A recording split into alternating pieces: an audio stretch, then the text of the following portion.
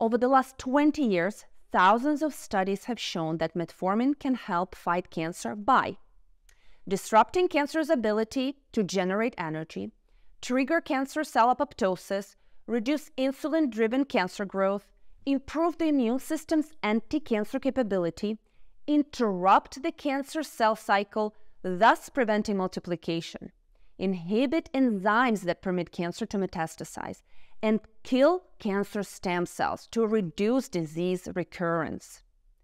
Furthermore, the use of metformin by over 100 million people has demonstrated that it is safe to take alongside standard cancer treatments like chemo, radiation, and immunotherapy.